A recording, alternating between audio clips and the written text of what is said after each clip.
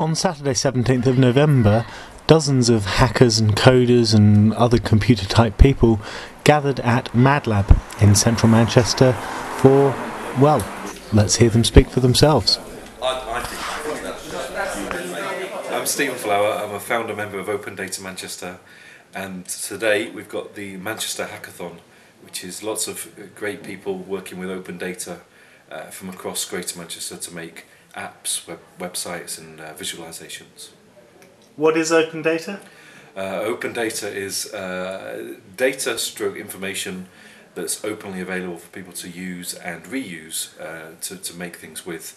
And open data generally is around public data, so information from local authorities, governments and the like, including where is my nearest car park meter, through to how much does the council spend on X person or X company each month. Hey, I'm Melanie from Manchester City Council. I'm part of the Communications Department, and we're here supporting the Hackathon because we realise that open data is important to our residents, and as a result we'd like to have something that's usable and accessible and good for residents to access our services.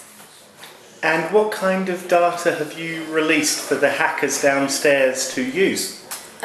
We've got a full range of data such as the tree population in Manchester, right up to the schools that are in your area that you might want to access to find out which primary schools you want to send your children to, or which parks you want to go to on your day off. And will there be more of these events? We hope so. This is a bit of a trial run for us, so we want to see what works, what doesn't work, and if it does work, yeah, we want to do more.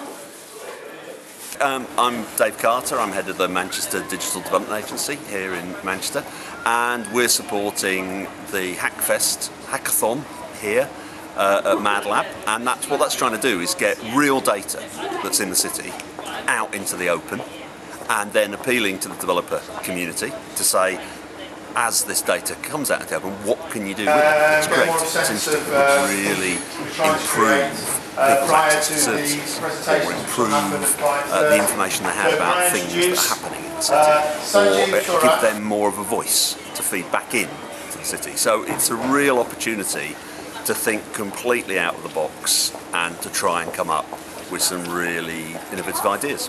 And you're doing some judging in about an hour's time? Yeah, there's a number of categories. I mean, you know, points means prizes and these kind of things, and I think it's really important that people get rewarded for giving up their time.